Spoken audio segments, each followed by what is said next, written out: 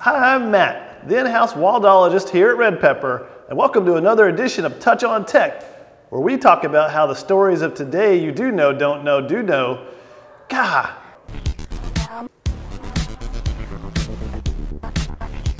Oh, Alexa away mode.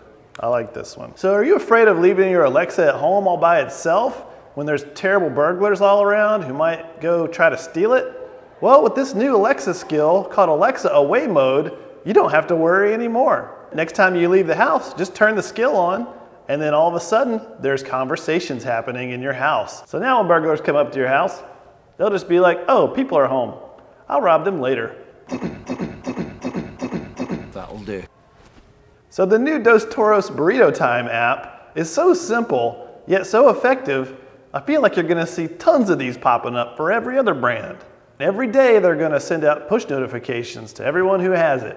And if you're one of the first 10 people to pull open your phone and claim your free burrito, you get a free burrito. Pretty cool. With Halloween approaching, you're starting to see a lot of new ads for all these Halloween movies.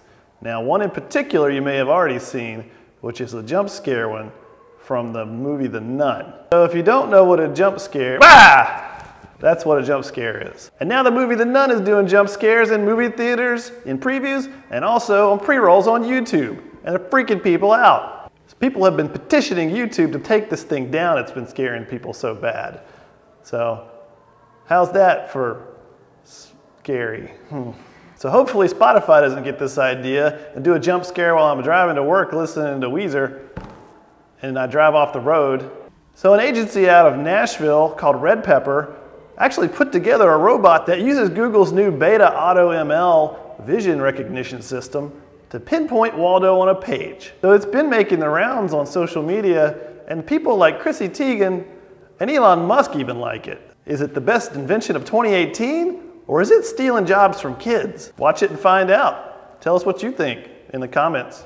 But in all reality, the AutoML service is really good and groundbreaking in the fact that anybody can use it to create a visual recognition model. If you want to find something in a photo or video, just drag a bunch of pictures of it into the system, and then now it can find them.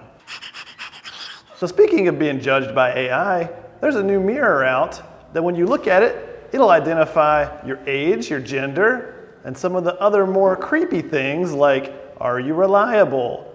Do you look like you are trustworthy, happy, attractive? And the list goes on and on. So you may be wondering where all these biometrics go. Well, they get compiled into a database, which makes the system even smarter, so when it goes to judge other people, it's more accurate. This mirror is basically the Regina George of AI. So college can be overwhelming and stressful, so St. Louis University is putting Alexas in every dorm room. Are they serving pizza in the cafeteria today? Well, just ask Alexa. Do you want it to sound like you're doing homework in your room and you're really not, you're out at the club or something? Well, just fire up the Alexa Away app.